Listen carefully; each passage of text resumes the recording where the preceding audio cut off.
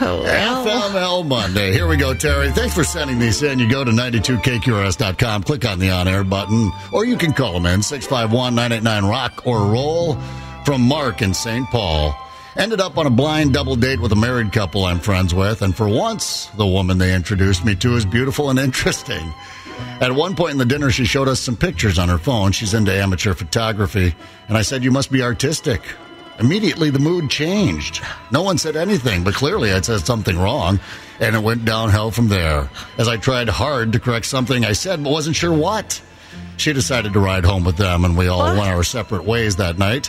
The next morning, I called my buddy and asked what went wrong. He says, "Well, it didn't help that you called her autistic." FML. Artistic, autistic. Maybe she heard him wrong. This is from Lindsay in Apple Valley. "I just started a new job working in the kitchen of a very nice restaurant. Second night, I was washing a stainless steel pot, but every time I pulled it out of the dishwasher, I saw some orange stain at the bottom. After 3 run-throughs, I showed it to the manager. It was just the reflection from my shirt."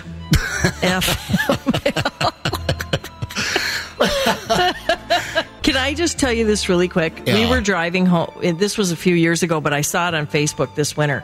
Driving on County Road 6 after a snowstorm, the signs all looked like someone spray painted them silver. And I was saying to Abby, just look at that vandalism and all the taxpayer money. And we're both just outraged. Well, it was just the snow stuck onto the signs.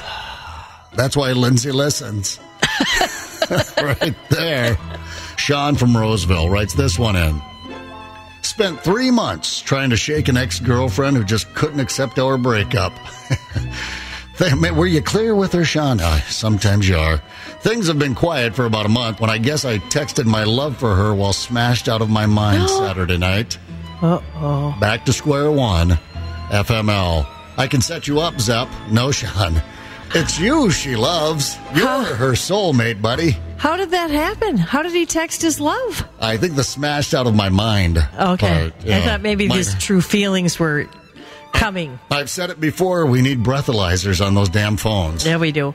A Zep Trainwreck female fan from Chanhassen writes in, "I read this sexy tip in Cosmo and decided to give it a try. While in the shower with my boyfriend, I used the loofah to wash his private parts. He burst into laughter, causing him to slip and fall. Oh. He now has a bruised butt, and I have a toenail that will fall off soon. Ouch. FM." You're still experimenting. That's fun.